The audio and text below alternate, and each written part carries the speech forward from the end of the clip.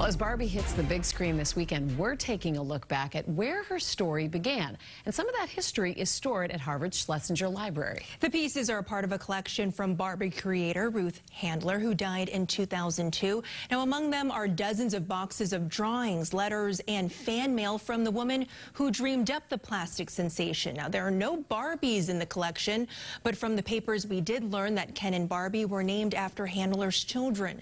A professor of history at Harvard spoke with us about the significance of this collection in American history. They caught on very fast. They caught on and had endless opportunities for tie-in purchases. You didn't just buy a doll, you bought the new outfit season after season and the new accessories.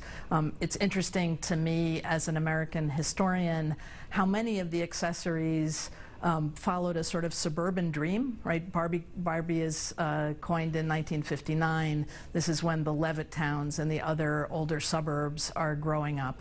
And what does she come with? She comes with dream houses and vans to take advantage of national parks and fabulous cars to take advantage of the new American highways. So part of what helped her catch on was the way that you could build a world around her that was like the world that Americans in the post-war wanted to build in their own lives. Now, Kamensky also told us that Handler battled breast cancer and later created a custom prosthetic breast company.